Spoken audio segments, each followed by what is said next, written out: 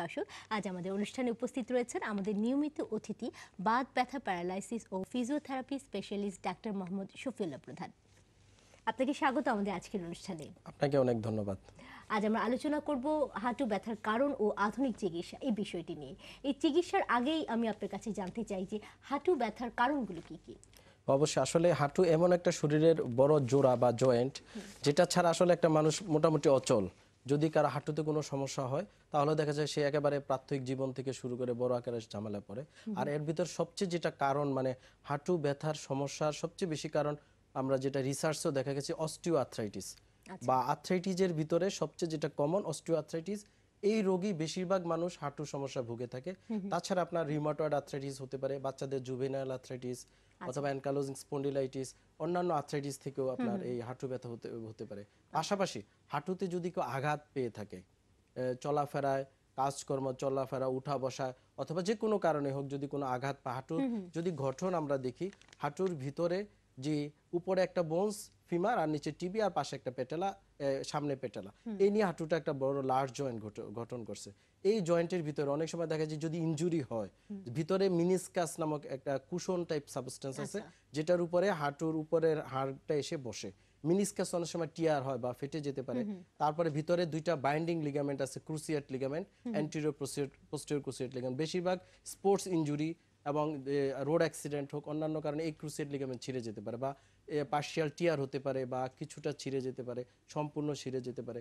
এবং হাঁটুটা binding ligament আছে, চারপাশে আপনার টিবিয়াল এবং ফিবুলার কোল্যাটেরাল লিগামেন্টগুলো আছে, এগুলো ইনজুরি হতে পারে। অনেকগুলো কারণে হাঁটু ব্যথা হয়ে থাকে। আর অনেকে বলেন যে বয়স বেড়ে যাওয়ার সাথে সাথে হাঁটু ব্যথা হয়ে থাকে, সেটা আপনি বলেন অস্টিওআর্থ্রাইটিসের কারণে। অনেক সময় দেখা যায় কম বয়সেও কিন্তু অনেকে বলেন যে আমার হাঁটু ব্যথা করছে, সেটার কারণটা কি? হ্যাঁ, কম বয়সে হাঁটু ব্যথার অনেকগুলো কারণ থাকতে পারে। যেমন যারা ডেস্ক জব করে, যারা বসে থাকে মানে ঘন্টার পর ঘন্টা ডেস্কে বসে কাজ করে, তারা কিন্তু মুভমেন্ট নাই। দেখা যায় একটানা সকাল 9টা বসলো অফিসে, সে বিকাল 3টা 4টা উঠলো অথবা 2-1 বার উঠতে হয়, কিন্তু সে সারাক্ষণ বসে বসে ডেস্ক জব করছে, যার কারণে যে মাসেলগুলা কি স্পাজম হতে পারে তা থেকে হাঁটু ব্যথা হতে পারে। তাছাড়াও যে জুভেনাইল আর্থ্রাইটিস আমরা যেটা বললাম, যেটা বাচ্চাদের এবং বয়সজন এবং মিডল এজে রিউমাটয়েড আর্থ্রাইটিস, এই সকল আর্থ্রাইটিস থেকেও হাঁটু ব্যথা হতে পারে, কম বয়সে হতে পারে। আর এই হাঁটু ব্যথা হলে অনেক সময় দেখা যায় একেবারেই চলাচল বন্ধ হয়ে যায় অনেকেরই। তো এই হাঁটু ব্যথার সাথে কি পঙ্গুত্বের কোনো সম্পর্ক আছে কি না, যে হাঁটু ব্যথা হলে অনেকে পঙ্গু হয়ে যাবেন, এই ধরনের ধারণা কিন্তু অনেকের মনে আছে? হ্যাঁ অবশ্যই, আসলে সত্য। হ্যাঁ, আসলে হাঁটু ব্যথা হলেই পঙ্গুত্ব হবে এমন কথা না। যদি হাঁটু ব্যথা দীর্ঘদিন হাঁটু ব্যথা থাকে এবং প্রপার ডায়াগনোসিস এবং প্রপার ট্রিটমেন্ট যদি না হয়, অবশ্যই মানুষ পঙ্গুত্ব বরণ করতে পারে। আমি প্রায় প্র্যাকটিসে দেখা যায় যে 10 বছর পর হাঁটু ব্যথা নিয়ে আসছে আমার কাছে। জিজ্ঞাসা করলাম এতদিন কি করলেন?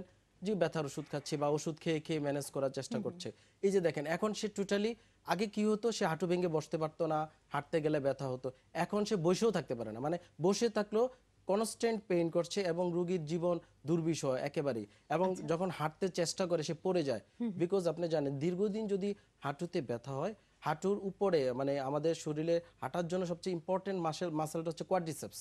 এই কোয়াড্রিসেপস মাসেল হাঁটু ব্যথা রোগীদের আস্তে আস্তে গ্রেড গুলো কমে আসে বা পাওয়ার কমে আসলে তখন আসে দাঁড়াতেও পারে না।